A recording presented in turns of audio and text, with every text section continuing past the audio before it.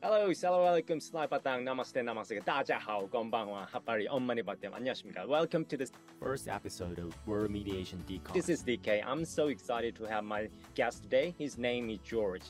If you need to choose one mediator in Asia, he is the one. Hi, George. Welcome to the show. Could you introduce yourself? Sure. Thank you, DK, for that introduction. I'm not sure I can live up to that expectation, but I always pride myself to try and do my best at any mediation. So I'm George. Just a bit of background about myself. I've been in legal practice for 40 years in Singapore. I'm a senior counsel, and I started mediating 25 years ago.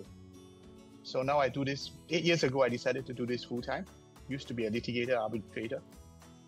But now I'm a full-time commercial mediator, and I do about an average of 1 or 2 cases a week. Why do you ask this kind of questions, DK? Sorry, pass. Okay. So you don't have any plan to go diplomat's word or a dream because you are still young, right? I'm not young. I'm 66. But young. You are young. Nowadays, you are young. I'm not young. 60 is still young at heart. Young at heart. No, so I'm open when things happen and you see whether you can be of service, but I don't yearn to take things as they come. My last question, is there any tip for lawyers in their 30s and all around the world? You. Like you. I'm 40. I want to be 30.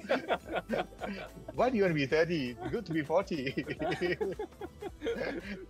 Yeah. You face different challenges. So this is the main trend we see in the world today.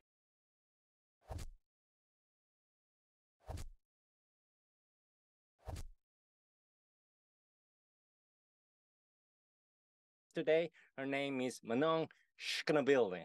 She is godmother of Dutch mediator, queen of online, offline mediation academy, and virtuoso negotiator. Hello, Manon. Welcome to the show. Hello, DK. Thank you so much for this lovely introduction. So you accept me? Well, that's one of the things. So that's why we sat very early in my morning during this conversation.